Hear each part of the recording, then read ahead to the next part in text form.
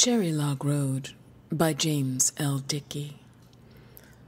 Off Highway 106 at Cherrylog Road, I entered the 34 Ford without wheels, smothered in kudzu, with the seat pulled out to run corn whiskey down from the hills.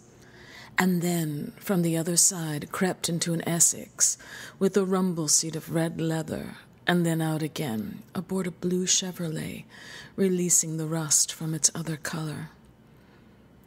Reared up on 3 building blocks, none had the same body heat.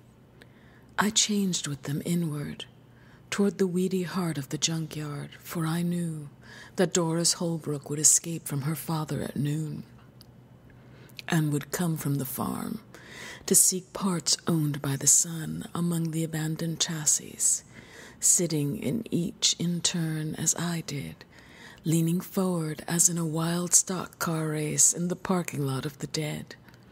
Time after time, I climbed in and out the other side, like an envoy or movie star met at the station by crickets.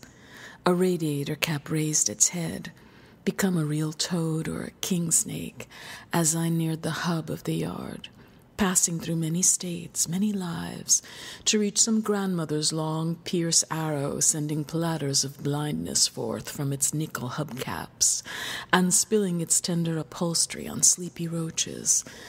The glass panel in between lady and colored driver, not all the way broken out. The backseat phone, still on its hook. I got in as though to exclaim, "Let us go to the orphan asylum, John. I have some old toys for children who say their prayers."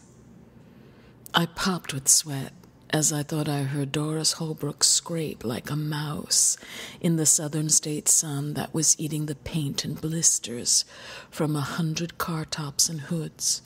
She was tapping like code, loosening the screws, carrying off headlights, spark plugs, bumpers, cracked mirrors, and gear knobs, getting ready already to go back with something to show, other than her lips' new trembling.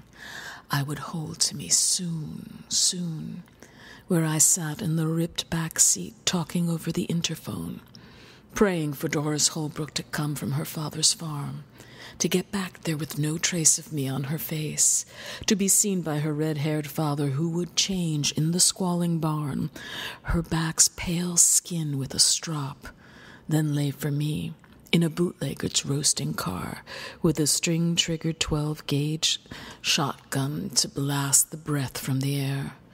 Not cut by the jagged windshields through the acres of wrecks, she came with a wrench in her hand. Through dust, where the black snake dies of boredom, and the beetle knows the compost has no more life.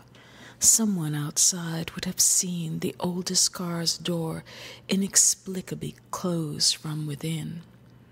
I held her and held her and held her, convoyed at terrific speed by the stall-dreaming traffic around us, so the black snake, stiff with inaction, curved back into life and hunted the mouse with deadly overexcitement. The beetles reclaimed their field as we clung, glued together, with the hooks of the seat springs working through to catch us red-handed, amidst the gray, breathless batting that burst from the seats at our backs. We left by separate doors into the changed other bodies of cars.